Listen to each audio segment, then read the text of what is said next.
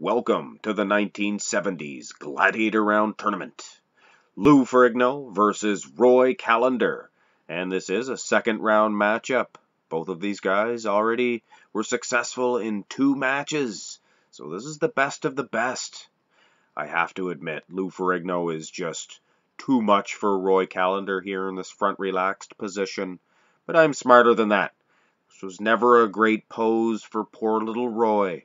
But he can open up and display some extra good poses, I am sure about that. Now, how they compare against Lou Ferrigno, we will soon see. But as of now, 1-0 for Big Louie.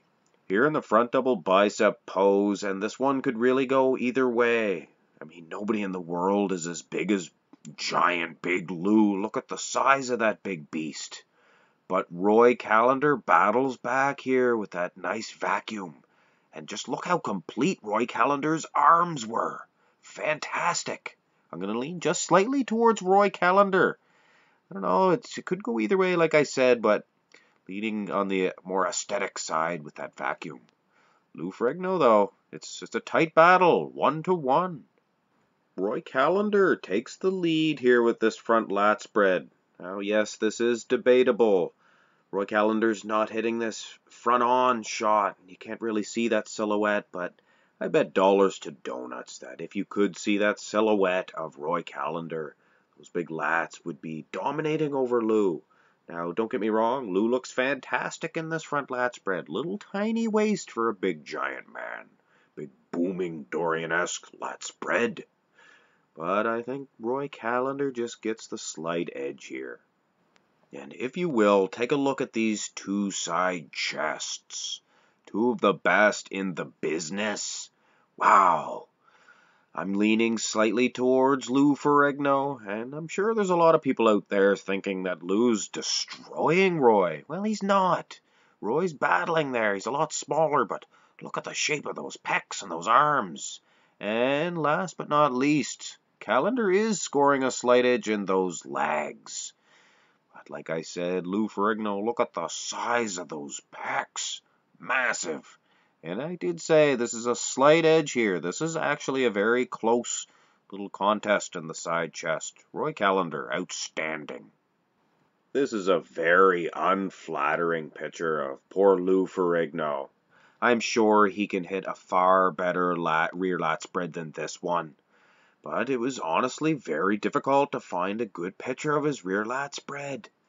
Now, I was able to take a screenshot from the movie Pumping Iron. If you haven't seen it, I recommend it. Not a bad film.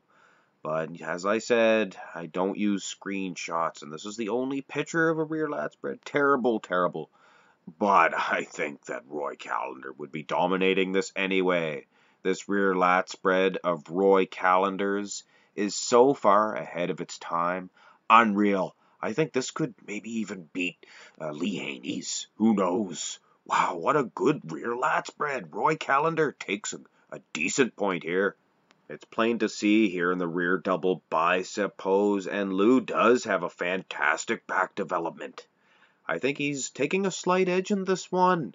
It is definitely a good comparison here, but you look at the trap development, and Lou has a fantastic set of traps. Wow.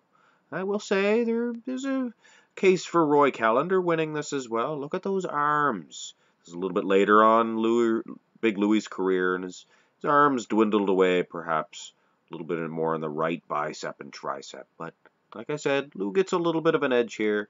Superior back development, I think. And poor Roy Callender falls victim to Lou Ferrigno's most muscular, as anybody else would. Look at this fantastic pose for Big Louie. Nobody else fills it out quite like him. And he's a giant, my word. Just dwarfs anybody else. I give Roy Callender props here. He has a fantastic most muscular. But I mean, this is Lou Ferrigno. This is his pose. And now it has come down to the final pose, the ab and thigh. This was a tight competition. Roy Callender is losing this final pose just slightly as far as the thigh is concerned, and it is very close. Lou has some big massive legs, though, I will say. Ditto Roy Callender. Lou wins this because of his ab development. Strangely enough, he is a big, giant horse of a man, but look at those abs and obliques. Very sharp conditioning.